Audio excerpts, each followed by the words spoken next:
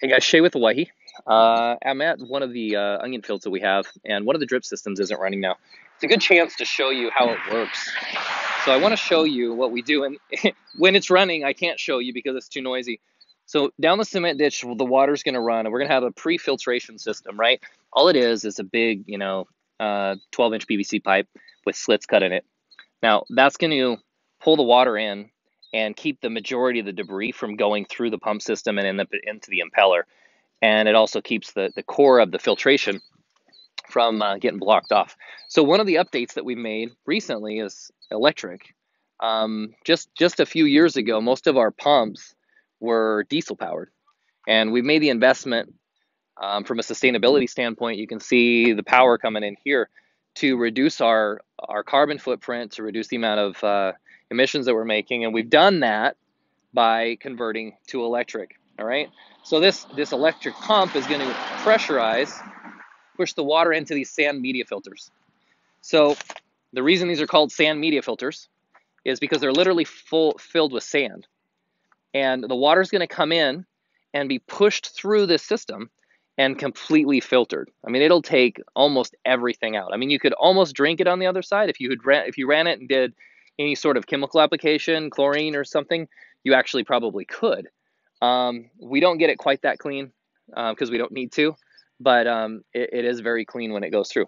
So again, the water will come, feed in, pressurize into this manifold, comes down and through the filtration, the sand media filter, and then comes out the bottom. Now, let me show you something else we do that's really energy saving, and that's behind me. This tank behind me is going to be utilized for adding fertilizer to the field.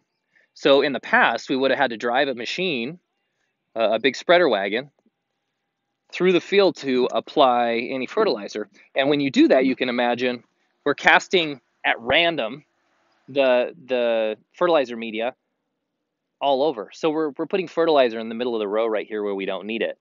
By using that tank and running it through the system, pressurizing and coming into these drip tape, or these drip lines, these drip lines are only going to spread out from about just outside of where that onion is to the other side of this onion. So we're only going to put the fertilizer right where the plant can get to it, so we don't waste so much.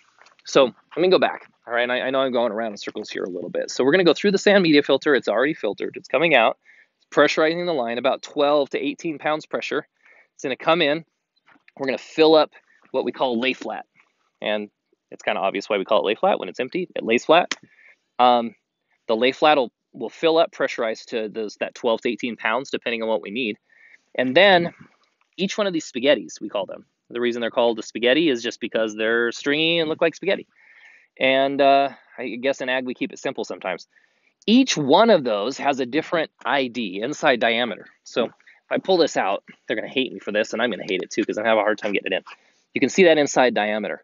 We can control the flow and the volume of water that goes into that line by the length and the inside diameter of this spaghetti, of this tube.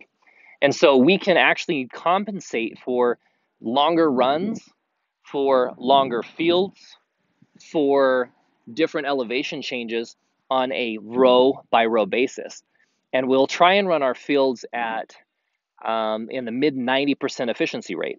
So what that means is that the water that we're getting at the top of the field here versus the middle and the bottom, or this row right here versus one that's 250 that way, is comparable. And that way we can be more consistent in sizing and yield and in quality. Okay, so let me put this back in and I'll walk you out on the field a little ways. Another thing you're going to notice in the background is our H2A crew. It's been raining like crazy, so we're not harvesting asparagus. And these guys are out here hand weeding to get stuff like this out of the field. And a lot of us don't realize that we still have to put a lot of hand labor in most of our fruits and vegetables, even the ones that are mechanically harvested like this.